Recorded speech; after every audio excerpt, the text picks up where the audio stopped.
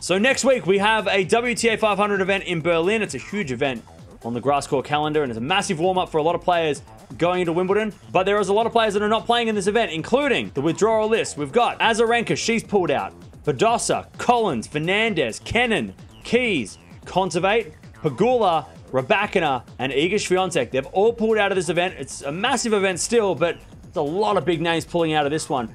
Let's go to the top of the draw. So the number 1 seed, we've got 8 seeds in this one. No one gets a bye in the first round. Number 1 seed, Ons Jabeur. She plays Mukova in the first round. That is a nightmare for Jabeur. So that's a great first round matchup. We're going to have to watch that one, I reckon. The winner of that match will play either Zhang or a qualifier in the second round. Then we've got another qualifier, Gessanova versus Sasnovich. Winner of that match takes on either Pekovic or the number 5 seed Muguruza in the second round. Then you got the number 4 seed Pliskova taking on Kanepi. Huge matchup there. Winner of that match takes on either Siniakova or Andreescu in the second round. Then we've got 2 qualifiers going at it. Korpatch versus Wong. Winner of that match takes on either Lee or the number 7 seed Gauff in the second round. Crazy matchups. We've got Jabeur versus Mukova. Crazy matchup. Andreescu's in this part of the draw. Pliskova versus Kanepi's a crazy matchup. Gauff is also in this part of the draw.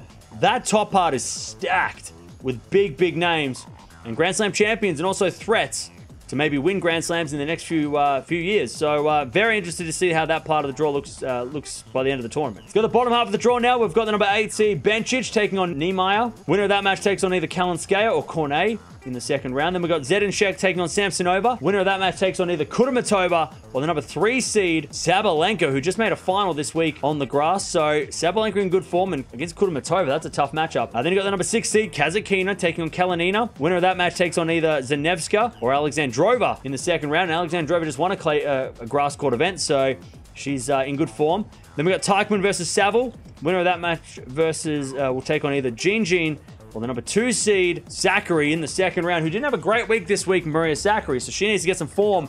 But, I mean, look, there's still massive names in this part of the draw. And can you imagine if we had some of those names that are withdrawn in this section as well? But, man, it's still a stacked tournament, despite losing a couple of big names.